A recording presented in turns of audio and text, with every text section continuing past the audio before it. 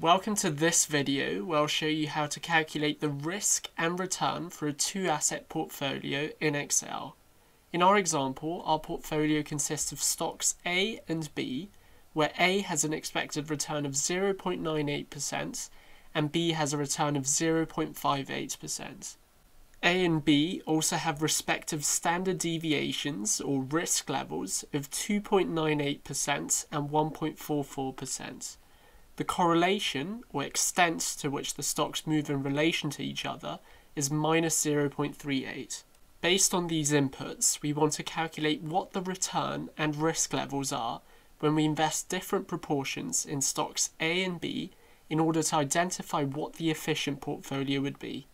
Therefore, we can invest different proportions in A and B. For example, we can invest 0% in A and the remainder in B, or 10% in A and 90% in B. The only rule is that our portfolio weights always add up to 1, as we assume that stocks A and B are the only two stocks in our portfolio. To calculate the risk and return of each portfolio, we will use the following formulae. The formula on the left is used to calculate the expected return of the portfolio, while the formula on the right is used to calculate the standard deviation or risk of the portfolio.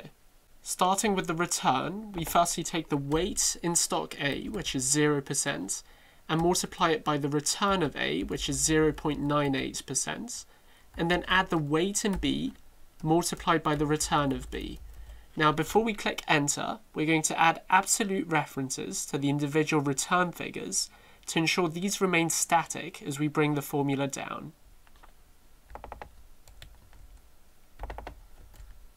We can then double-click the bottom right-hand corner to bring this formula down. Therefore, as the weight in A increases and the weight in B decreases, the portfolio return increases until the return is maximized when all of our funds are invested in A and none are invested in B. Now, this outcome makes sense as A has a higher expected return of 0.98% than B, which has a return of 0.58%. So that's how you can calculate the expected return of a two-asset portfolio. Now, calculating the risk is slightly trickier. We type equals SQRT as we want to find the square roots, and then we first enter the weight of A squared multiplied by the standard deviation of A squared plus the weight in B squared multiplied by the standard deviation of B squared.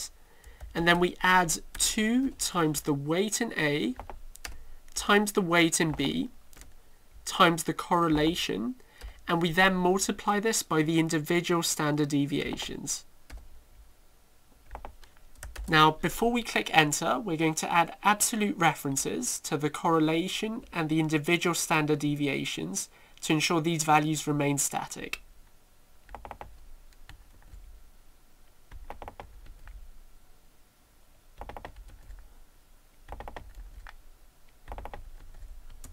We can then again double-click the bottom right-hand corner to bring this formula down. Now, the risk, interestingly, starts quite high, despite the return being at its lowest, and then reduces up to a point, and then increases again. Therefore, any of the portfolios where the weight in A is less than 30% should not be chosen, because we would be taking a higher risk for a lower return. However, picking any of the portfolios where the weight is greater than 30% makes sense depending on our risk-return preferences. So that's how you can calculate the risk and return for a two-asset portfolio in Excel.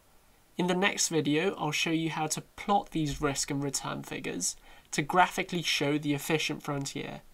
Please give this video a thumbs up if you found it useful, and subscribe to the Excel Hub for weekly Excel tutorials, techniques, and examples.